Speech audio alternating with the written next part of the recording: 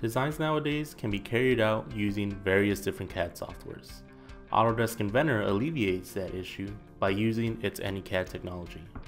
So here we have the desktop connector installed on the computer. We are going to be selecting a file from our Fusion 360 team. In this case, it's going to be the right side of the gearbox.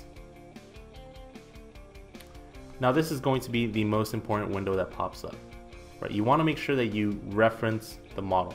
In essence, that's going to maintain a link between the model that you have open in Inventor and the model that you have stored on the drive. If that wasn't the case, you may have wanted to convert it to an Autodesk Inventor model.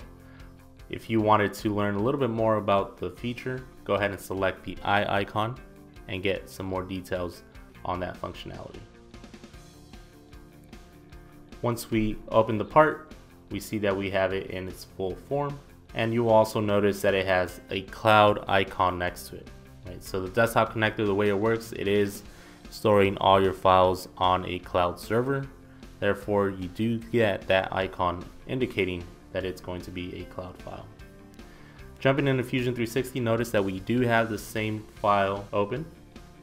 Now, let's say we want to make a few changes inside of Fusion 360, right? That's a common trend that a lot of people or design teams are experiencing nowadays, right? So in this case, we deleted a few of the flanges, as well as extended the spacing offset for the gear inside the gear housing.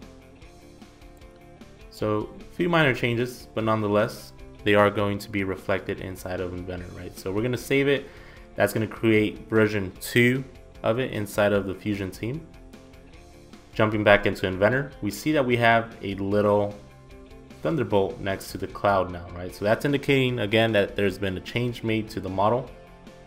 If we rotate the model, we see that those flanges indeed did get deleted.